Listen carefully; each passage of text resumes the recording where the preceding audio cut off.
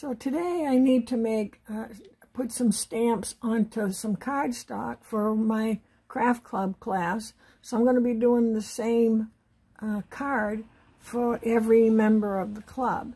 So I just received my Crafter's Companion stamping platform where it has these little legs, excuse me, and the legs fit exactly in these holes so that if I need to stamp and I didn't get it quite right and I need to stamp again, it'll go down in the exact same place.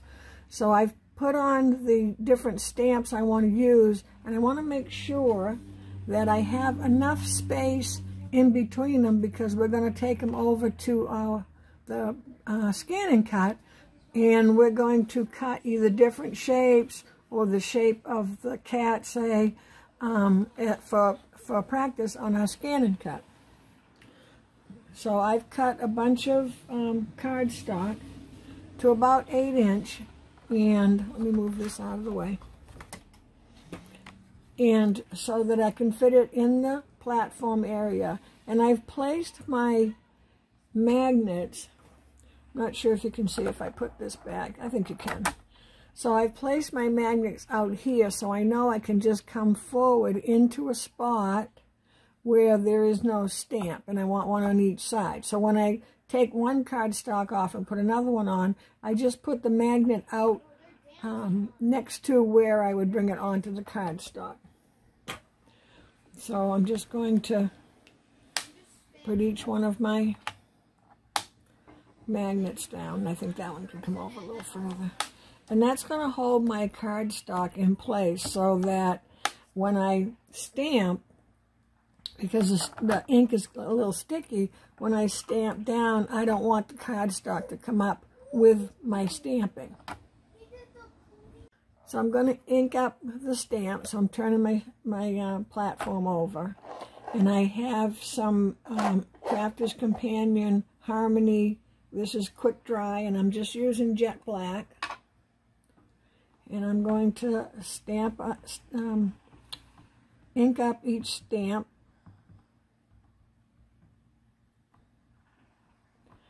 And I'm not a professional, so everybody may have their different way of doing it. But I can go around twice to make sure I've got it. Especially on something like this cat, because it's a solid part of the stamp.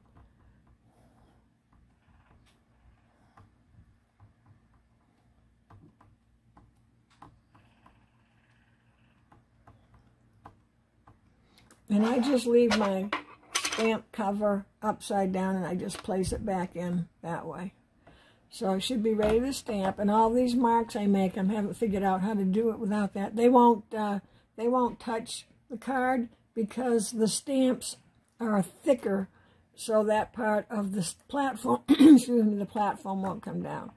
So when I put the platform back down, when it's in those little grooves here, so you can see it here, they don't move around. So let me just stamp down, and I'm going to make sure that I press. I'm holding it down, but I'm pressing with my other hand just to make sure I get all the little areas, because it is the little legs are spring loaded, so it will bounce right back up. And then we'll see how it looks. So see, my boo didn't come out the best. My fall's a little off. So I'm just going to stamp my boo again. And I might as well just go around and do them all. And it could be that I didn't press down in that spot, or it could be I didn't ink it well in that spot, but it'll be fine because the stamp, the platform,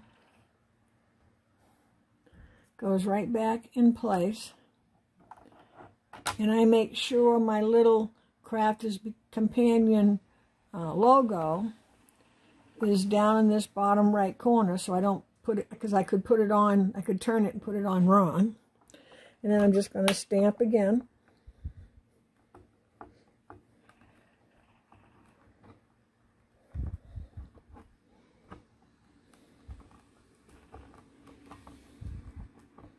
And I'm working around my little camera here, so you wouldn't have that issue.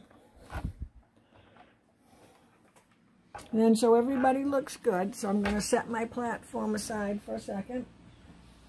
I'm going to take my magnets off. And again, see how I'm taking them off. I'm just sliding them off where they need to go. And I'm just going to get my next sheet, put that one on, bring my magnets in. And I've got to be careful because I know I just touched something and I got a little black on me, so I don't want to get black on my cardstock. And I'm going to bring my platform back in. And I can really just set it here. While I ink, I don't have to hold it.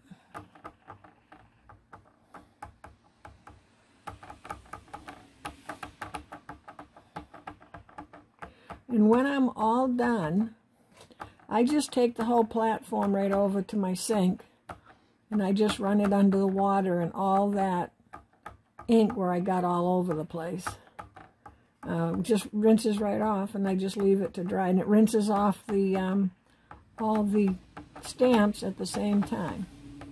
Let's see if I can do a little bit better job this time.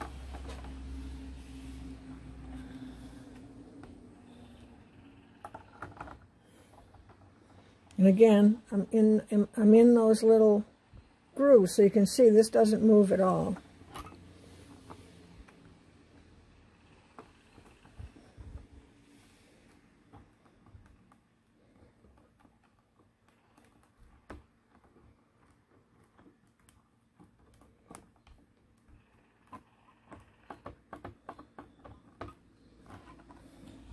And I just lift it off.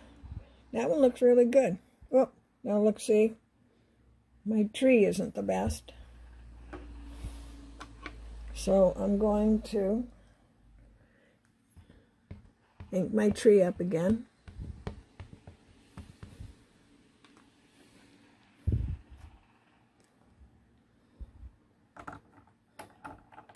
Put the little feet in the grooves. And just come in, and now my tree looks perfect. And I'm going to continue on doing that. I have quite a few of them to do, but I just wanted to show you. I don't know how you avoid that. I'm just not good at that, I guess. I just wanted to show you I've got the new platform where you can stamp over and over again in the same places for any time that you're not sure you're getting enough, or even if you want it a little darker. And how I move my magnets out, I just slide them out